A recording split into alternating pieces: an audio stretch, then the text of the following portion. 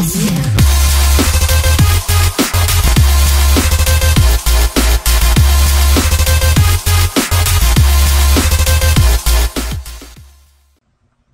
what's going on YouTube? It's the Cool Ninja Guy here. Today I'll be showing you guys how to do the screen wiggle that you saw in the cinematic. I will be doing a tutorial on the screen pumps later, but what we have right here is just a cinematic. I have a Twixter, like 25%. You know, the dude's just waving, nothing special, really. The rotation's whack on this thing. Fix that. Here we go. So, I have, just that cinematic, just the guy, and he's just waving. But what I want to do is add a wiggle to it. I'll show you two different methods. The second one is a little simpler. But, let's hop into this. So, I just have my color correction and my fades, because that's how I do it, and I have my song. But all you're really focusing on is this clip. So, right-click, New, Null Object, right-click, New Camera. This is what you'll be syncing your wiggle to. So your wiggle will be on your camera, so hit P and then Shift R. So you pull up your position and rotation. We're going to be putting a wiggle expression on the position and the rotation. If you don't know what an expression is, you can type them into After Effects and they do certain different things for you. So what you can do is hold down Alt and click your stopwatch on position. I'm going to type in wiggle, parenthesis, then your values, which I'm going to go 2.6.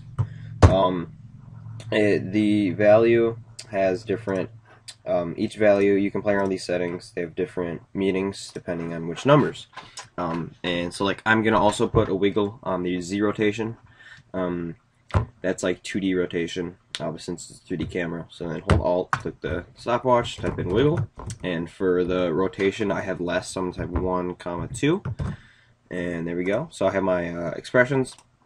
But if I pan through, nothing's wiggling yet because I need to set my clip parent to the null and then the null to the camera. Now, if we play this through, you'll see that it's wiggling. There we go. It's wiggling along with the null, which is what we want. So you can set out multiple things to the null and make it wiggle. But what I prefer to do is a different method. So I'm going to delete this camera and this null, and make a new adjustment layer, Control-Alt-Y, or Command-Alt-Y on a Mac. Go to my solids. I'm just going to delete adjustment layer 1, rename this to wiggle. Actually, what I'm going to do is I'm going to put this on my color correction layer.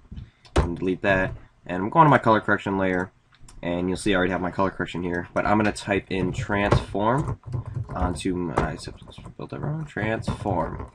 Type that into my effects and presets and find the one under distort. Drag it on your color correction layer, and I am going to play with the position and rotation again. So just hold Alt, click the stopwatch, and type in your same expression. So wiggle 2.6, and OK, click off, and then go to my rotation and wiggle 1.2. So now what that does is it makes an adjustment layer so that anything under this adjustment layer wiggles. So there you go, there's the wiggle.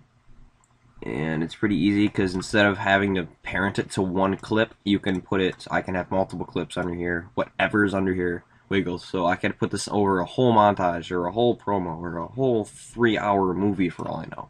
And the whole thing will wiggle. That's why I like this method better. It's easier to save to. You get that transform, you can just go animation, save animation preset, name it wiggle, and then just play with those settings to your liking. So that's it for this tutorial, guys. If you enjoyed, please hit the like button below, subscribe button up top. Helps me out a ton, whatever channel you're on. And come check out my other tutorials. I will have the screen pumps one later. So thank you guys for watching. My name's Cool Ninja Guy, and I'm out. Adios.